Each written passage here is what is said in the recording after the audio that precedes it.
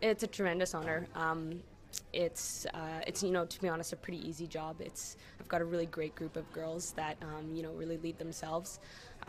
But like you said, there's so many people that have worn the captaincy for this team before and that have really paved, a really remarkable trail for me to follow in. So I'm just happy to associate myself with that same honor, and just hope to guide this team the best way I can. Kaitlin just loves the game. She loves it. She watches a lot of hockey. She comes in here and talks hockey with us, and she's great.